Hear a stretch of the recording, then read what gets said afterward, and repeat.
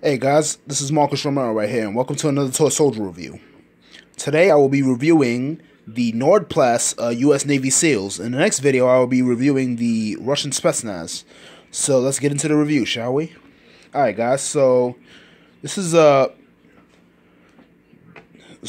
first let's get on the pose number. The pose number is 8 figures in 8 figures in one box, so it's pretty cool. I did have some discrepancies with this though. The weapons, as you can see, are not 100% accurate. Basically, the weapons are not 100% accurate. The M16 is not or the M203, I should say, is not 100% accurate. So, yeah, it's just pretty cool though. But I really like this set though. As you can tell, I really like this set a lot. This is a different subject matter, and it's a very cool set. I have some poses right here that I want to actually talk about. This is actually my favorite pose right here. The guy is firing the M203 basically. So yeah, he's firing the M203. Basically, he is firing on 3-round bursts. This is the M203 right here, which is in 1969 was used for the first time used in the Vietnam War. So that's pretty cool. I also like this pose right here. This is a pretty cool pose. I like all the shooting poses basically. I like all the shooting poses. It's pretty cool stuff. To see all like the shooting poses and stuff. Sorry about that. I was getting something off the camera.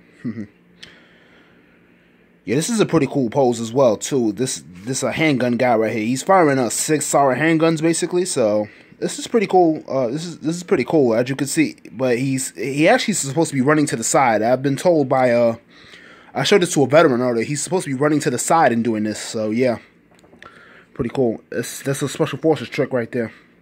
Also like this pose right here. I don't know what type of weapon he has, but I think this is maybe a miniaturized version of the M60, which is pretty cool. The miniaturized version of the M60 came out during the Vietnam War, and this is a modified version of it, basically. So, yeah.